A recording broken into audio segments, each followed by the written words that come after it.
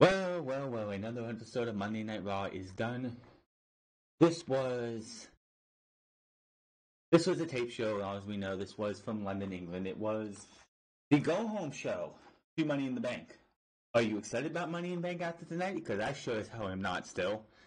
Even though, Money in the Bank, just like the Royal Rumble, just like WrestleMania, just like SummerSlam, and usually Survivor Series, sell themselves just based on their concept of what they are, like Survivor Series being Survivor Series matches. You have the Royal Rumble with the Royal Rumble match, WrestleMania being the grandest stage of them all, and SummerSlam being the biggest party of the summer, and Money in the Bank with its Money in the Bank ladder matches. This show just, there's nothing good on it except for like two things. The Fireflyfunhouse segment, which took a really, really dark turn in a good way, and Rey Mysterio vs. Cesaro. Everything else on this show was just blah. We had Braun Strowman in the main event. It was supposed to be Braun Strowman versus Drew McIntyre. That match did not happen, as Sami Zayn was in the office of Shane McMahon earlier in the night and was complaining about what happened the week before. So Shane McMahon was, Sami Zayn said he was going to get Braun Strowman's spot for no reason other than just to get it because of what happened last week. Shane's like, no, I can't do that. And Sami said, well, I'll fight him for it, make it a no false count anywhere match, and that'll be good. And that match happened, and that's what we got. My question to you is, why was Braun Strowman even advertised for the Money in the Bank pay-per-view? This is Royal Rumble all over again. The difference is only a week. For that, you had about 2-3 weeks, was it, to switch out Braun Strowman and Finn Balor. This time you only have 6 days. Why have Braun Strowman in that match? I know Vince McMahon is punishing him over and over because it looked like we were going to have Samoa Joe versus Braun Strowman in the United States Championship match, but because of what happened at WrestleMania and the fact that Braun Strowman flubbed his spot where in the what people call the armbar, the Andre the Giant Memorial Battle Royal, when Luke Harper was suplexing or holding Mustafa Ali up for a suplex, Braun Strowman was supposed to kick him the first time, but he missed that spot for whatever reason, decided to do something else, and then hit his spot later. Is this still punishment for that? Because it kind of feels like this is still punishment for that. We had MITB with Roman Reigns, so again, Roman Reigns is going to be on Monday Night Raw. And for the second show in a row for main roster, they did it on SmackDown, and they did it this night on Raw. WWE aired a video package for Roman Reigns depicting his entire career. It's like this guy's retiring or coming back, I know he did back in February, but coming back from a big illness or a big injury, or it's like a career-threatening illness or injury yesterday. This, like I said on Tuesday last week, this video package they show tonight should have aired the night he came back. And the fact that WWE, when you go and watch that video package, they're only showing the positive things. Him winning the Royal Rumble, him winning at WrestleMania 32, winning at WrestleMania 33, winning at WrestleMania 34. Doesn't show 31 or 35, winning the Universal Championship at SummerSlam. And each and every one of these video packages that they show when he wins the Rumble, they conveniently show video of fans cheering and going crazy. He beats The Undertaker. They show guys in the crowd going, oh my God, like shaking up and down, like, oh my God, what a big accomplishment, when everybody fucking knows he got his ass booed out of the building when he faced Triple H 2 years, the year prior? The year prior, yeah. No, 2 years prior, right? At WrestleMania 32. They had, these fans, going completely ballistic for a guy winning the WWE Championship when you can find videos on fucking YouTube of reactions of Roman Reigns entering that match and winning that match.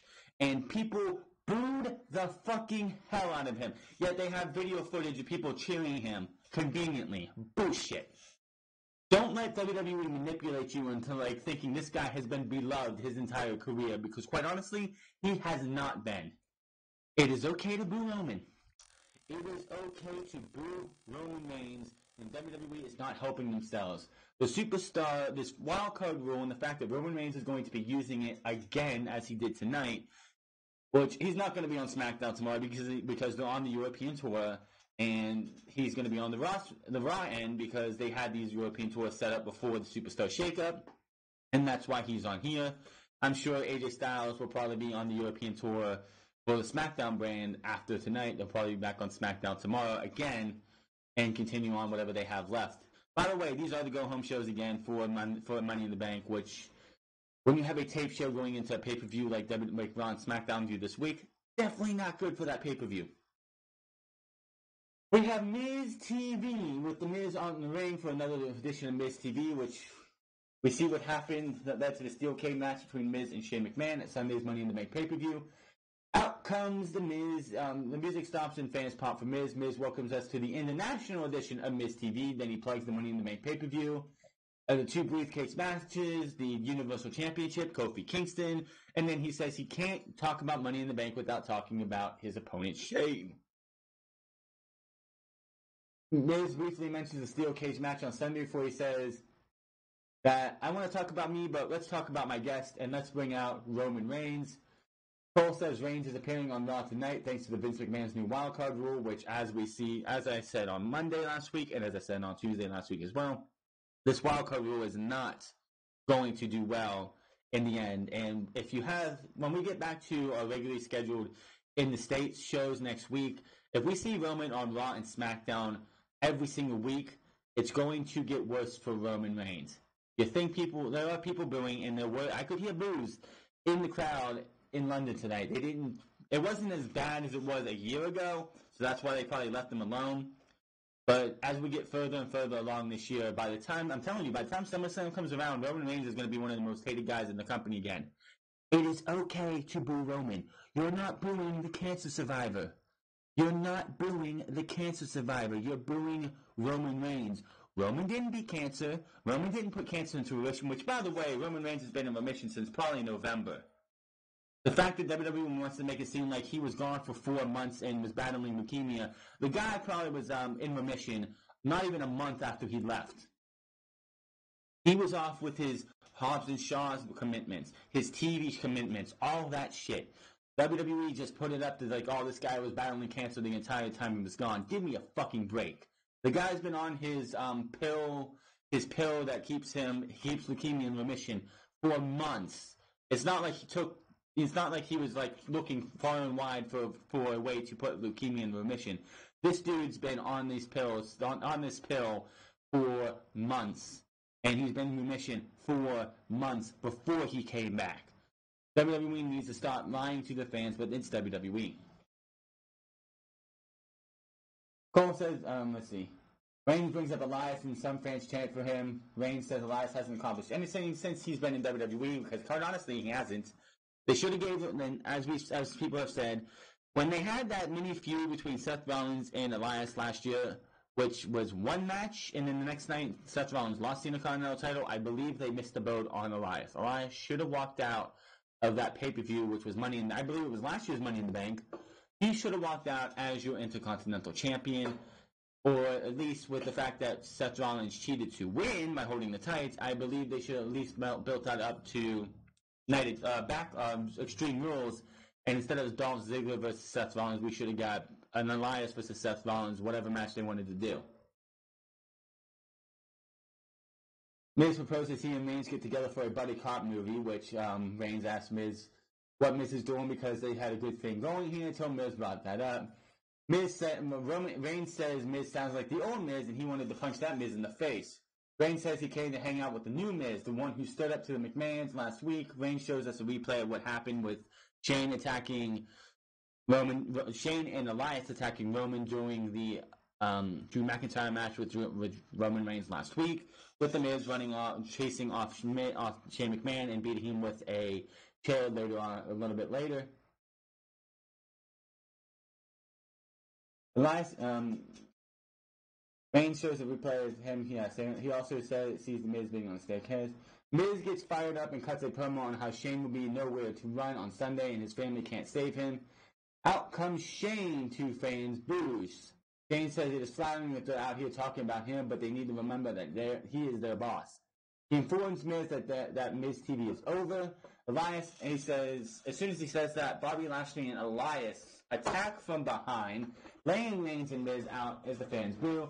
Shane, Elias, and Lashley stand together on the ramp as Reigns and Miz try to recover.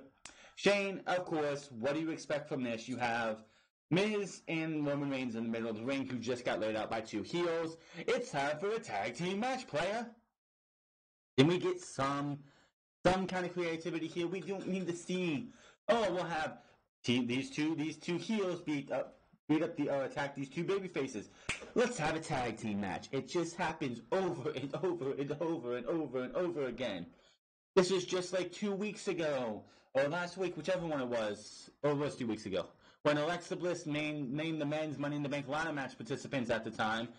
We went from two heels and two faces talking to each other, throwing barbs at each other, to let's have a tag team match. Enough of it. Enough of it.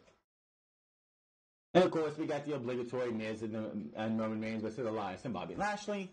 This match lasts about a few minutes until Shane was at ringside. Shane pulls Reigns off the apron and throws him into the ring stairs for a disqualification. So Roman and the Miz are your winners. After the bell, Shane sends Reigns into the steel ring steps as Miz looks on. Still crawling to the corner. Shane, Elias, and Lashley triple team Miz and Reigns now. They take Miz back to the floor and triple team him until Reigns comes flying out and takes all three heels down at once for a big pop. Shane tackles Reigns and works him over. Shane brings Reigns back into the ring, but Reigns tackles him. Elias and Lashley make the save again. Reigns gets triple team now. Miz brings in a steel chair to make the save.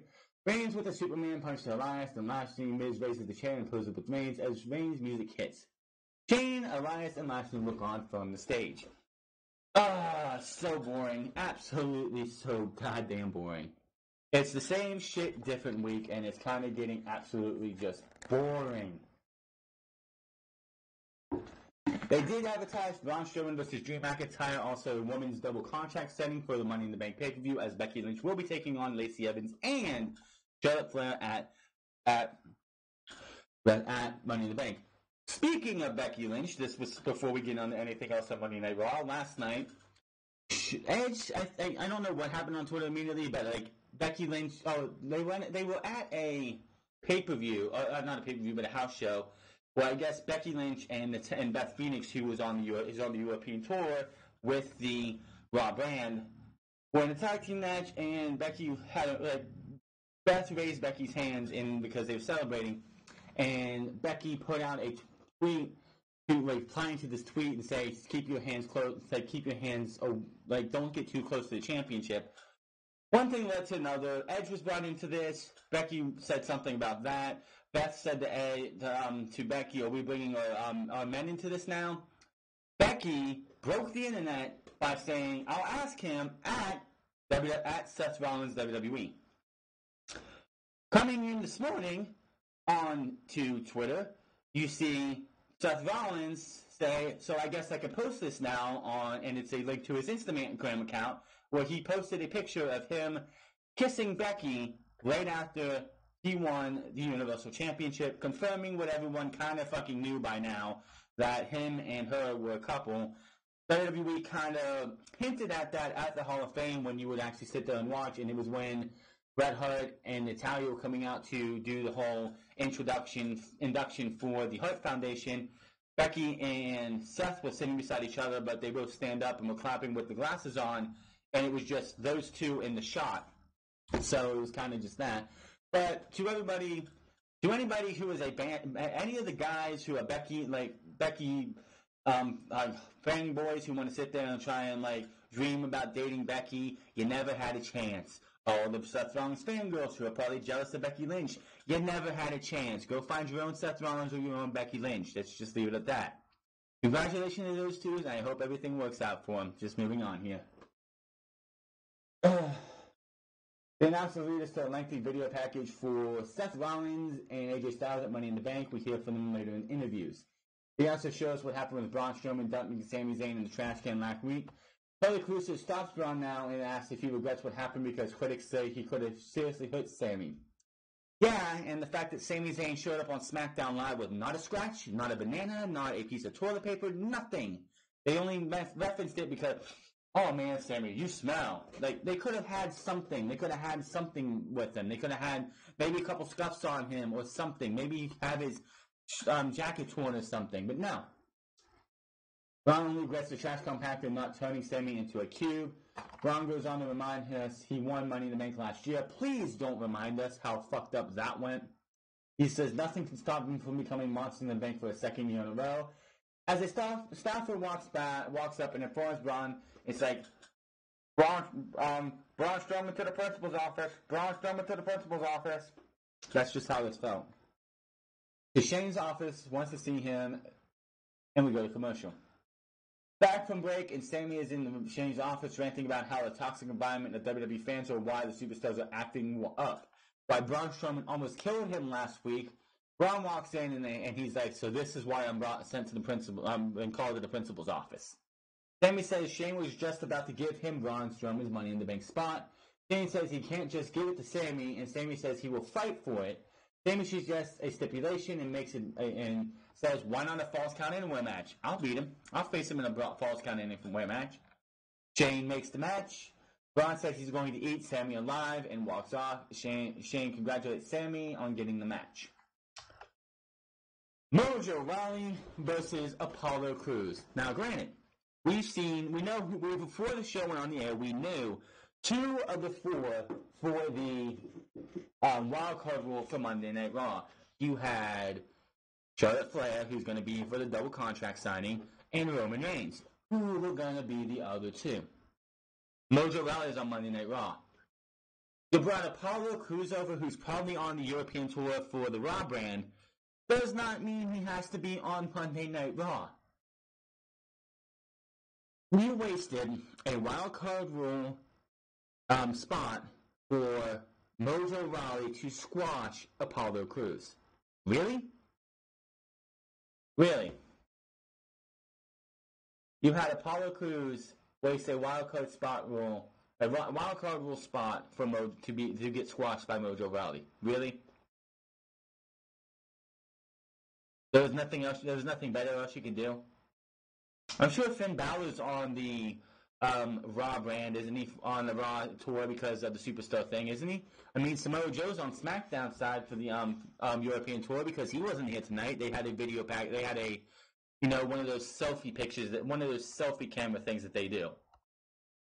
This match lasted about 2 minutes. Apollo Crews did look like he injured his knee. Ref checks on Apollo as Mojo waits. Apollo says he's able to go. Apollo gets up and Mojo immediately takes his knee out. Mojo gets up and knocks Apollo to his face. Mojo rocks Apollo and drives him out for the pin and the win. Yay. How's that wildcard rule working out for you? And by the way, this match is unopposed. This show is unopposed to any NBA playoffs. I don't know about the NHL playoffs if they're going on today, but the NHL playoffs are really not as big as the NBA playoffs to most people. I'm pretty sure this show is probably still going to tank. I'm just saying. Billy Gunn and Warren was fatal 4-way, but Alexa Bliss is backstage on the phone, ranting about her luggage issues, blaming them on the royal baby being born. Okay. Bliss tells the person her ring gear was in that luggage, so they better find it. All of a sudden, Nikki Cross walks up, and she is just not her crazy, out-of-touch, out-of-spoken word, like going maniacally crazy self. She's soft-spoken. It looks like Bliss has a new friend in Cross. Cross says Bliss can vent to her. She will listen. Bliss doesn't want to go back out there and she get laughed out by fans. Cross mentions that the man should find a replacement for Bliss in the Fatal 4-Way. Bliss turns this into Cross volunteering. Bliss says she will go tell the McMahons that she is a replacement now. Bliss walks off and Cross smiles. Problem apparently solved. So, what is going on with Nikki Cross? She comes in to this scene. This is the first time we've seen Nikki Cross in months. She has been we haven't seen Nikki Cross on TV outside of the Women's Battle Royal, which does not count because that's just every woman under the sun. But for meaningful TV, the last time I believe we saw Nikki Cross was a qualifying match for the Women's Tag Team Title Elimination Chamber match where it was Bayley and Sasha Banks, the Boston Hug Connection, versus Nikki Cross and Alicia Fox. I believe that's the last time we saw her, and they ended up losing. Her and Alicia Fox. So, what the fuck are they doing with her? I don't know. When she's in the match later on, she's just normal Nikki Cross. So I don't know where this is leading to, what is going on with this, but in this section, this scene right here, Nikki Cross was just different. It was weird. Back from break, Cole's in the ring for tonight's double contract signing. He has up Money in the Bank pay-per-view and first brings out Lacey Evans, who challenged the Raw and SmackDown Women's Champion for the Red Band title, and then he brings out Charlotte Flair, who is here because of the wildcard rule. Cole introduces the champ, and out she comes to a big pop. Cole asks Becky a question about her opponents for the fans, interrupt with a Becky 2 belts. Cole did say, you do realize you probably bit off more than you could chew. Becky says she doesn't care about what kind of beating she has coming for her on Sunday.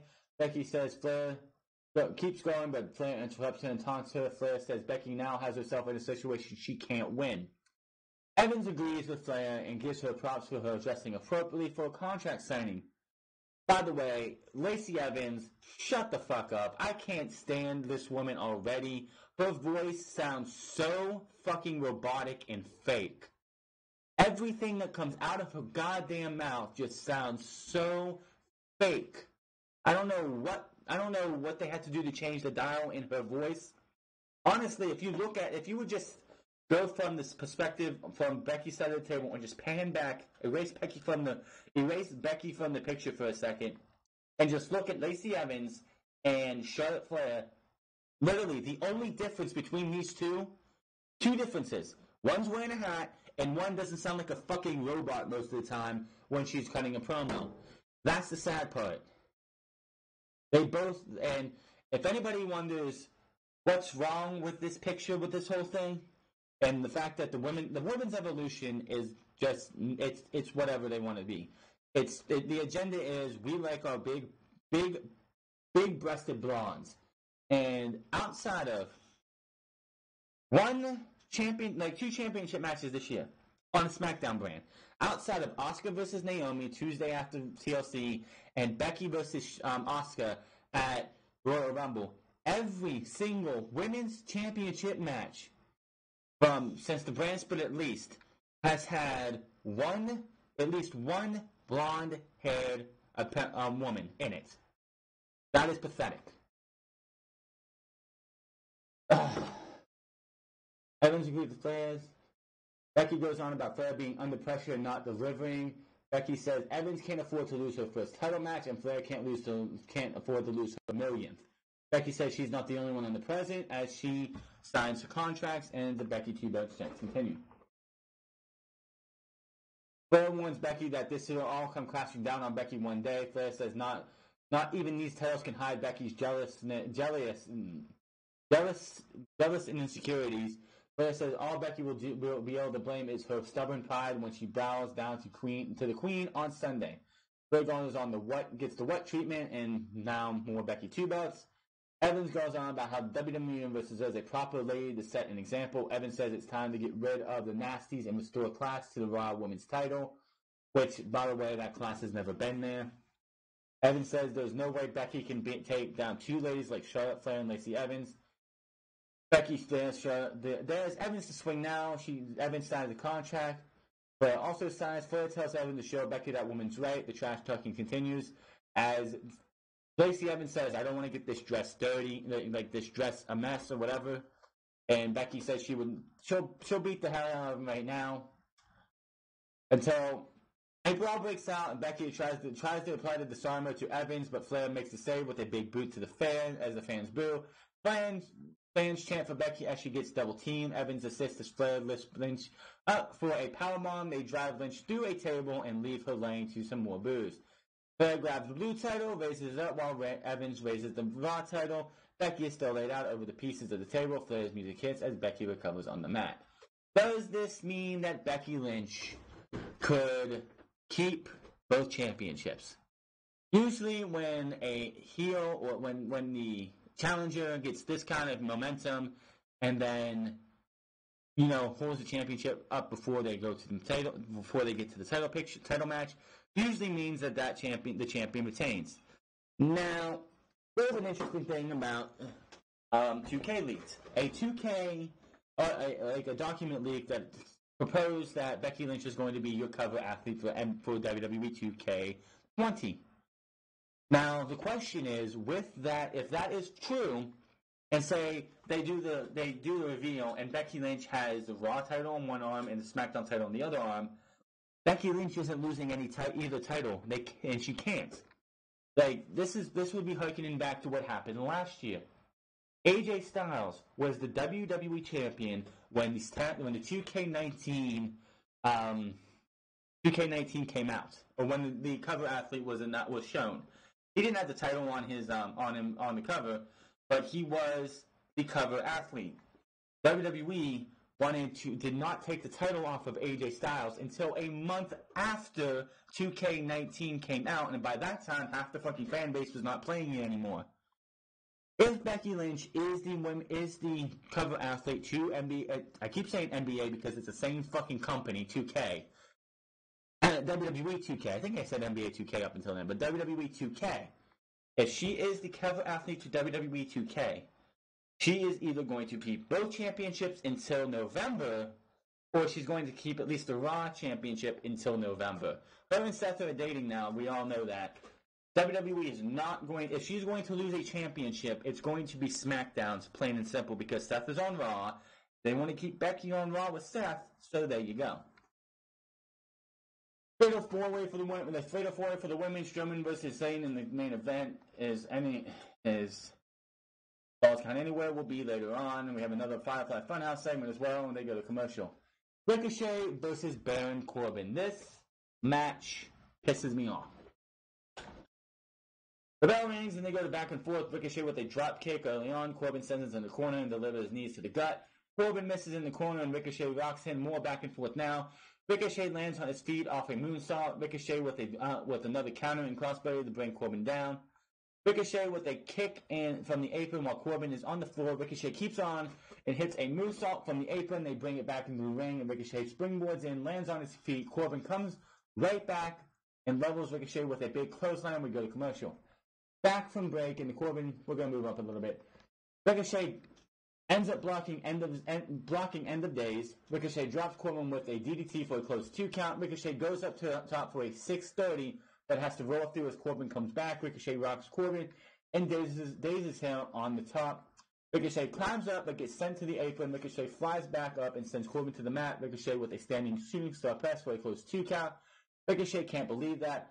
Ricochet charges and trade counters. Corbin ends up nailing the end of days for the 1, 2, 3. Corbin, on a roll. Don't see him winning Money in the Bank. I don't even see Ricochet winning Money in the Bank. Problem here. After the match, Corbin is standing tall. The heel got his heat going into Money in the Bank. Okay, whatever. JR mentioned this on Twitter. Corbin stands tall. His music hits. We go to replays. Corbin he brings the ladder into the ring to climb up, to grab the Money in the Bank briefcase to say, hey, I'm going to win this. Ricochet gets up, shoves him off. So, JR put it this way. The bad guy wins the match, and the babyface gets his heat back. Who really advanced the character in this segment? Neither one. This is WWE's booking logic. Have the heel win, have the babyface get his heat back immediately. Why? This is fucking stupid. Ricochet has lost 2 matches in the last 3 weeks, or 4 weeks. In the last month, Ricochet has lost as many matches as he did in NXT. Ricochet is starting to feel less and less special every single week.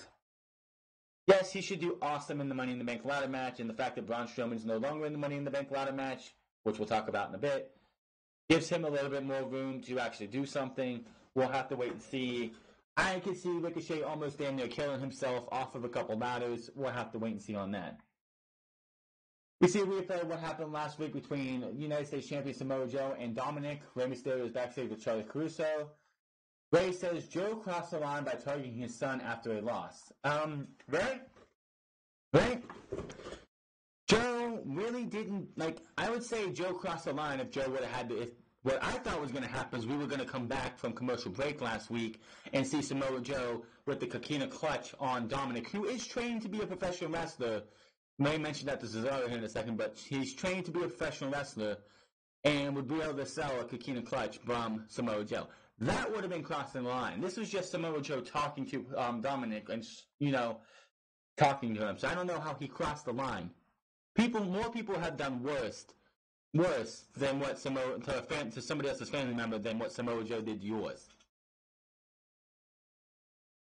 They said if Joe or anyone else has anything to say, you can come find him at Money in the Bank. But he says at Money in the Bank, and then Cesaro interrupts and says it was rude for Rey Mysterio to talk about Joe when he's not here. But also, Cesaro says, when has WWE become bring your kid to work day? And Ray says, for your information, my son is training and learning the ropes on how to travel and Cesaro's like, I don't care. He says Dominic really looks more like Joe than Ray, and wonders if Ray knows Dominic is really his son. Which, really, we're going down this. What? Ray attacks and they brawl around until officials separate them. Can somebody tell me what the end game for Dominic being here around Rey Mysterio? Is this guy going to be signed to a WWE contract? Is he signed to a WWE contract? What are they doing with Dominic? Yes, I know he's trained professional wrestler. Is he going to show up in NXT? Is he going to get a spot on the main roster? I don't know. I think that would be disrespectful to everybody in NXT who wants to work to get to the main roster. That Rey Mysterio's son is just going to leapfrog all over all of them. I think I would be pissed if I was someone working down in NXT that I've been here for X amount of time and I'm not, just because it's Rey Mysterio's son, he's up on the main roster where somebody like me would love to be there. I don't know what they're doing with Dominic, but yeah, no. Back from break, Cole leads us to a video package, and I fucking hate this shit. I talked about it earlier. Video package of what Roman has done since returning from his battle with leukemia. Roman will face Elias. Like I said, if you see the Roman Reigns video package on Tuesday, it was the same one they showed tonight. If you sit there and you believe half of what's shown in that, the fact that Roman is, I can't remember exactly what Cole said. I wish I would have wrote that a little bit, but he pretty much called him like the defiant Roman Reigns. Like he's like hyping this guy up. And they play this video package, I swear it's like Roman Reigns died, or Roman Reigns came back. Like this, and it's like this match with Elias is his first match back. He wrestled at Fastlane. He wrestled at WrestleMania. He wrestled 3 weeks after that on fucking television, on the WWE Network special.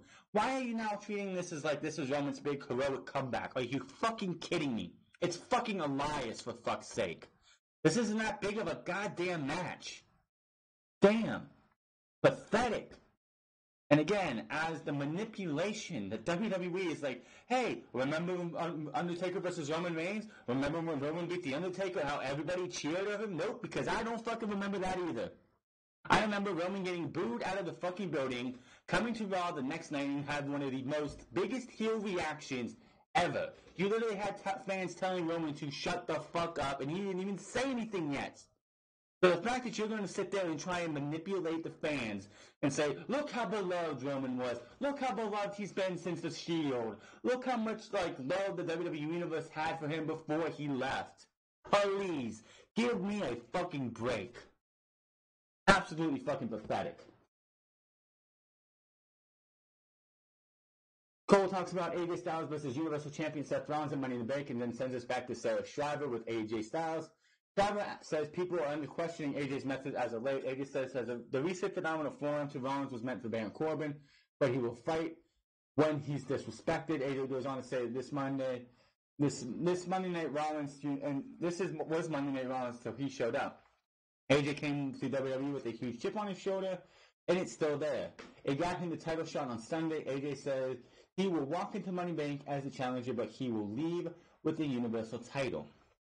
Should be an excellent match, and of course the only reason we're getting this match so soon, and I thought this would be a SummerSlam match probably, is because of Double or Nothing happening the next week.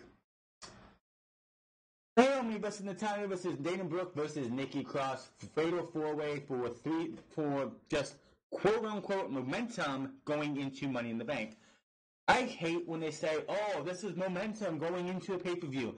When 9 times out of 10, maybe 9.5 times out of 10, when you're in a match going into a pay-per-view where it's like, oh, you win this match, you get momentum. You end up losing on the pay-per-view. Give me a fucking break. We get a sidebar from Naomi talking about the Money in the Bank ladder match. We get one from every one of them, practically. Dana Brooke, I swear, from this sidebar when they started showing her like video from earlier when she's talking about Money in the Bank, does she have lip injections? Did she get like bigger lips? It just like a lot like she looks like she has bigger boobs and bigger lips. It just looks disgusting. Saying she deserves to win on Sunday, and Natalya is out, and she also gets her sidebar and talks about how she has more experience than the other competitors on Sunday. Nikki Cross comes out replacing Alexa Bliss due to her missing luggage, which is WWE's excuse for not having Alexa Bliss work too hard. Alexa Bliss will go into Money in the Bank. She'll sit on her ass, lay on her ass on the outside for 95.5% of the match and come in and try and do what she did last year. Pathetic. Talking about how she reigned supreme on Sunday and reigned over the women's division. Which out comes Alexa Bliss, and before the match can begin, she joins the commentary team. Now, this match was interesting because Nikki Cross, early in the show, of course, with Alexa Bliss, was this cool, calm demeanor. Like, where's this Nikki Cross been? For all we know, Nikki Cross has always been this, like, crazy, unhinged character that you couldn't get a word in edgewise with him. She's back in the back just talking like everything's cool and like she smoked something, like smoked a blunt or something and kind of calmed down or something. But when she gets into the match, she's like normal Nikki Cross. So, like, are they doing something like what Jesse and Festus was back in the day? Only, like, back in the day when it was Jesse and Festus, which was Luke Gallows. When the bell rang, before the match started, he was, like, in this comatose state. The bell rang, and he was, like, this maniacal monster who would go out and kill people if he wanted to. And when the bell rang again, he'd be back to his comatose state. Only this time, it's just, like, when she's in the back, she's cool, calm, collected, but when she's in front of the WWE Universe, she's going to be crazy, maniacal. I have no idea. Everyone, and this, of course, was taped, so everyone was, like, talking about how Dana Brooke had this big, huge spot off a ladder. Well, Nikki Cross, Naomi, and Natalya were all fighting on the outside after they built up this ladder. Dana Brooke climbs up and does a big, huge crossbody off of it, laying everybody out. Why would you take a spot that should be in the Money in the Bank ladder match and waste it on a Monday Night Raw? Not impressive. Not impressive at all. Brittany goes on how she belongs here. Cross drops Dana, and Natalya drops Naomi on the floor. Cross and Natalya go into the ring, bringing it back to the apron. Cross with the purge off the side. It's the draping swinging neck breaker, which is the purge, I think. Oh wait, that's the twisting? Well, anyway. Natalya for the second vote for the pin. Nikki Cross wins. After the match, Cross starts celebrating as we go to replays. Bliss heads down to the ringside to celebrate with her. Bliss and Cross roll the ladder up and slide into the ring. They stand the ladder up and under the briefcase. Cross starts climbing, but Bliss stops her. Bliss climbs up from the briefcase, poses with it on top. Bliss music plays as Cross watches down below. I don't know what's going on between these two, but yeah. We'll have to wait and see. Rey Mysterio versus Cesaro. But before that, backstage, Sami Zayn, who is ranting about how everyone says he doesn't stand a chance in tonight's main event, which is just the people's projecting their own failures. Yeah. Sami goes on and says he will figure out a way to beat Braun Strowman tonight and win the Money in the Bank briefcase on Sunday. This was a good match. Cesaro versus Rey Mysterio. Rey Mysterio versus Cesaro are two of the best in WWE today, and probably in a good while. These two work well together. I honestly would love to see these guys wrestle for a singles title. I know I say that a lot about things, but it'd be great to see like a United States Championship match, Cesaro versus Rey Mysterio. I think that would be great. Back from break, and we get a pre-recorded comments from United States Champion Samoa Joe as Ray looks on from the ring. Joe says he didn't cross the line. Ray didn't bring his son to work, did by bringing his son to WWE. Joe says someone has to teach Ray's son how to be a man, and Ray's unable to. Joe says he sends a warning to Ray ahead of Sunday's match.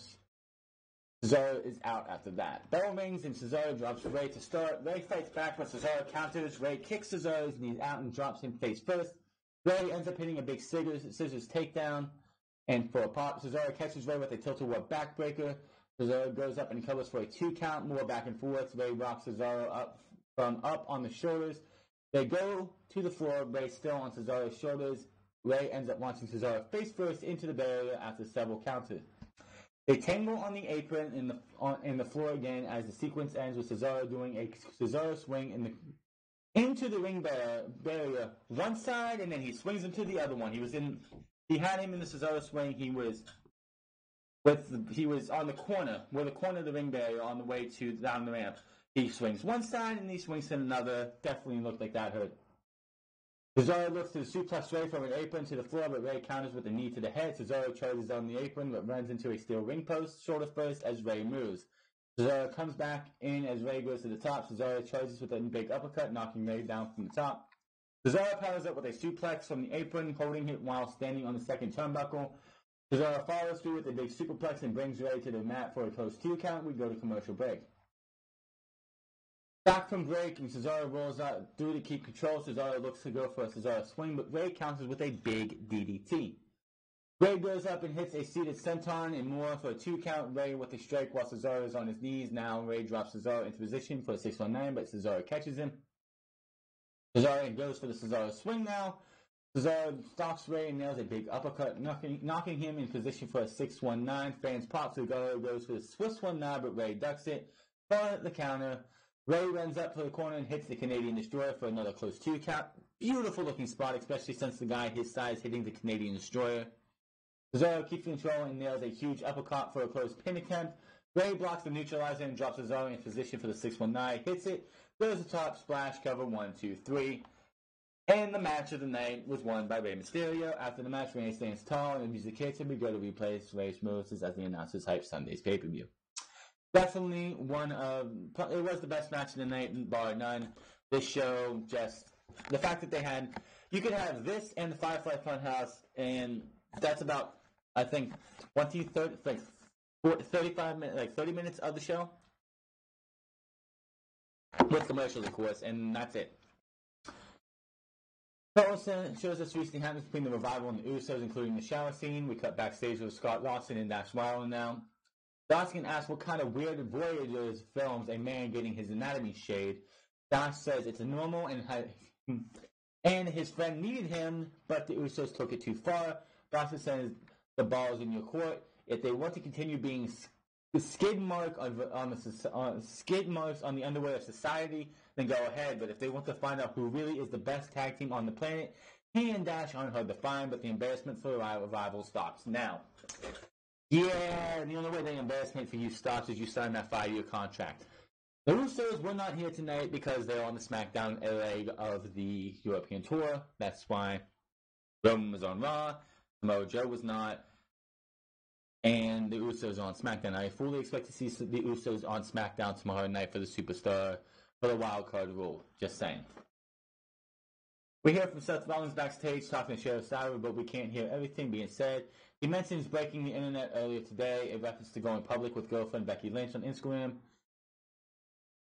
They did, and I'm surprised they did this, but they actually went and showed footage of their first encounter, AJ Styles versus Seth Rollins encounter from 13 years ago, when AJ Styles and Seth Rollins, well, Tyler Black at the time, went one-on-one. And I believe Tyler Black's first ever match, or big important match, and he wanted to prove himself to his friends and family back then, but now it's not about proving himself to his friends and family, it's proving to himself. He used to look up to AJ Styles, and now he needs to beat him at Money in the Bank. It's time for the Firefly Funhouse segment with Bray Wyatt. He's with Mercy the Buzzer, Abby the Witch. Rambling Robin is also there. Besides, despite what happened, he does have a bandage over his one eye. So that's just how that goes. Wyatt says he has a secret this week. He ends up going into a This got really fucking creepy. Like, I'm sorry, if you didn't have chills, I don't know what to tell you, but this was creepy shit. Wyatt's secret this week, he ends up going to a dark teaser for the promo for the secret. The tease turns dark, and the Funhouse is taking a creepy turn. Wyatt says the Firefly is helping him warm his soul, but he still has some darkness in his head, but he knows how to harness it and control it. Wyatt turns it back around and reveals a pretty disturbing new look, like a he had these striped pants on, a jacket. He had this creepy ass clown mask on. Oh my god, it was creepy. If you haven't seen the Fireflyfunhouse yet, you need to check it out. I don't know where the fuck they're going with this, but I don't know. This was fantastic. Because if you're somebody who gets disturbed by clowns, don't check it out, because the final thing you see is him pretty much dressed up like he looked like Sweet Tooth from Metal. What is it? What is that? Ah, fuck. What is that metal? What is that racing game? Fuck. Sweet Tooth. You know who Sweet Tooth is with the flaming hair. Yeah, he looked like that without the flaming hair. Definitely interesting and very, very creepy as hell. The thing about it is that like when that was done, they went to black screen, they came back, and the announcers just took a second and was like, what the fuck was that? They pretty much was like had the face of what the fuck was that, and Nicole's like moving on, like it wasn't a big deal. Are you fucking kidding me? That WWE, like they showed Bray Wyatt in this creepy ass thing, and then you have the announcer, the commentators just try to dismiss it as fast as they can to get to what happened before. Sarah Schreiber is backstage with the Universal Champion again and says it's personal between he and AJ Styles now. Rollins shows us footage from the NWA No Limits Wrestling Indie show from it said 2006, so I'm going with 13 years ago. When they went at it in a match, Rollins says Sunday will be a statement match for him, not about proving anything to his friends or family, but about proving something to himself, to the fans, and AJ. That is it. Rollins Industry, his show, and he is the backbone of the company. Rollins says he did look up to AJ 15 years ago, but when the dust settles on Sunday, AJ will be looking up him, and Rollins walks off. So, definitely a good promo. I'm really surprised. Like, I don't know if Seth Rollins actually owns a copy of NWA No Limits Wrestling, which is the show that happened on, but damn, that's a hell of a thing to be at least show, because usually when WWE's like, oh, this is the first time ever, they don't really want to, because when they first made this match official, this was the first time ever between Seth Rollins and AJ Styles. Recently, it's like the first time ever in WWE. I'm just glad that they showed the video footage, and of course, if you go back to, I think it was on the WWE Network or their YouTube page. It might have been their YouTube page when they did the formerly known as, because Seth Rollins, aka Tyler Black, they did that one, and I'm pretty sure they had testimonial from AJ Styles on that formerly known as. And and that's where you find out for the first time that these two, that like AJ Styles' not AJ Styles, but Tyler Black's first big match was against Seth Rollins. Falls Count out, Braun Strowman versus Sami Zayn. 9 times out of 10, I can't stand Falls Count Anywhere matches in WWE. Why? Because they start in the ring, they fight around in the barrier, the ringside area, make go up to the stage, and they'll be back in the ring, and they'll pin them there. This was one of those times that they went every fucking where. They went up to the concourse. They went over to, they came back down to the ring after Baron Corbin got involved a little bit, because if Braun Strowman loses, he's out of Money in the Bank and Sami Zayn takes his spot. You figure Baron Corbin wants Braun Strowman out of that match. Okay. They come back down to the ring after we come back from a commercial break. They fight around the arena again. They head to the back towards the locker room area. Then Drew McIntyre gets involved. he starts trying to help Sami. They end up going through gorilla position. They didn't film gorilla position for whatever reason. They come back out and they fight on the stage. Baron Corbin, Drew McIntyre come back in and they beat the hell out of Braun Strowman. Put him through a ladder. Claymore kick. Sami Zayn pins. 1, 2, 3. Sami Zayn is in Money in the Bank and Braun Strowman is out. Why was Braun Strowman in the match in the first place? If all you were going to do was put Sami Zayn in the match, I hope to have something on this on Unscripted this coming Saturday. But Sami Zayn is now in Money in the Bank. I will have my predictions on Thursday. No, Friday. We're going to have it Friday. Yeah, Friday. After the match, Sami Zayn tries to celebrate as he has the final spot in the Money in the Bank ladder match. Sami's music hits as we go to replay. Some fans are singing along with Sami's theme, as they always do. Braun is helped to his feet after Corbin and McIntyre retreat to the back. Sami's back up. Baron Corbin actually throws Sami Zayn back out to the wolf. No, the big bad wolf known as Braun Strowman. He's playing with Braun, trying to escape. Sami goes up to the announce table as the announcers scatter. Braun chokeslams him through the announce table for a big pop. Braun stands tall over Sami and raises his arm as his music hits. And fans pop. Braun goes off the air with Strowman standing tall. So far, with the Money in the Bank ladder match, though, we've had Ricochet and Braun Strowman both have to put their spots on the line, with one winning, Ricochet, and Braun Strowman losing. Why did not Drew McIntyre, Baron Corbin, Andrade Cien Almas,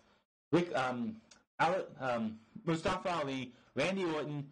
Why didn't they just do qualifying matches? May I ask? Why did they not just do qualifying matches? If this was what they were going to fucking do.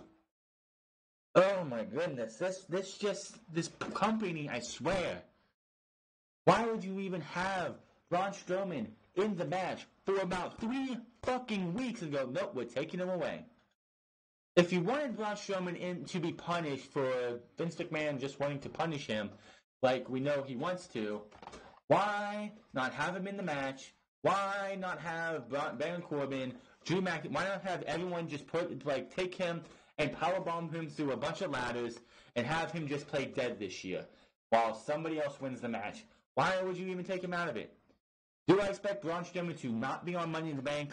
No. I expect him to get involved with the Money in the Bank ladder match, screwing Sami Zayn, Braun Strowman, and Baron Corbin, and Drew McIntyre.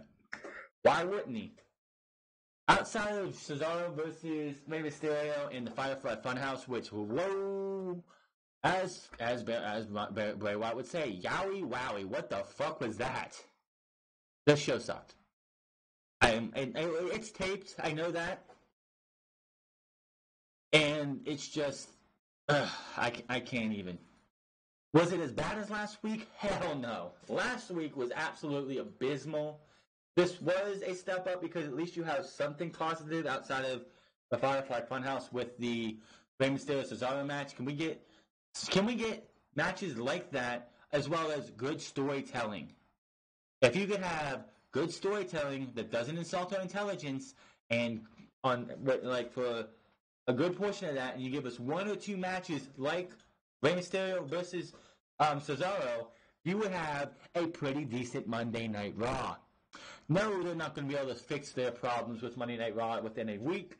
But one good Raw could lead to 2 good Raws, and 3 good Raws, and 4 good Raws, and then it's like, wow, they're on a good streak. But WWE just wants to do, Vince McMahon wants to do shit his way.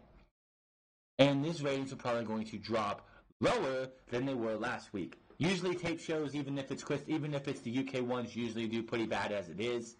And the fact that this is a go-home show to the Money in the Bank pay-per-view doesn't help things.